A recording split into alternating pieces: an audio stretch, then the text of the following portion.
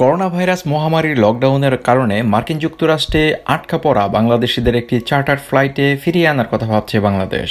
শিক্ষার্থী সহ প্রায় 200 বাংলাদেশি নাগরিক দেশে ফিরে আসতে আগ্রহ প্রকাশ করেছেন বলে জানিয়েছে ওয়াশিংটনে বাংলাদেশ দূতাবাস।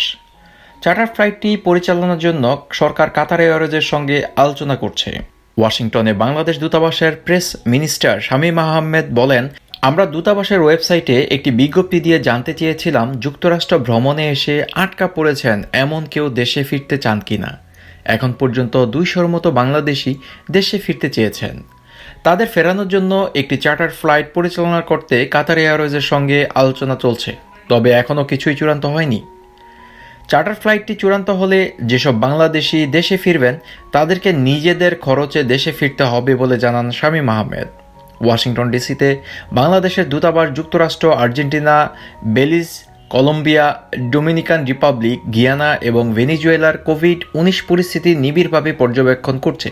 এর আগে দূতাবাস বাংলাদেশি নাগরিকদের কেউ এসব দেশে আটকা পড়লে প্রয়োজনীয় সহায়তার জন্য হটলাইনের মাধ্যমে যোগাযোগের অনুরোধ জানান।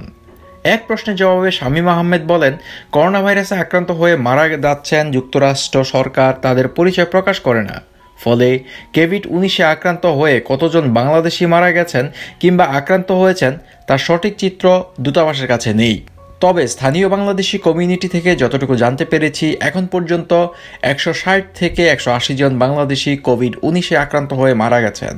এছাড়া দেশটিতে প্রায় 1000-এর বেশি বাংলাদেশি এই ভাইরাসে আক্রান্ত হয়েছেন বলেন তিনি। শামীম আহমেদ বলেন, নিউ ইয়র্ক সিটিতে বাংলাদেশের নাগরিকের মোট মৃত্যু প্রায় 80% রেকর্ড করা হয়েছে। সবার আগে সর্বশেষ সংবাদ পেতে নিউজ A24 চ্যানেলটি সাবস্ক্রাইব করে বেল আইকনে ক্লিক করে রাখুন। ধন্যবাদ।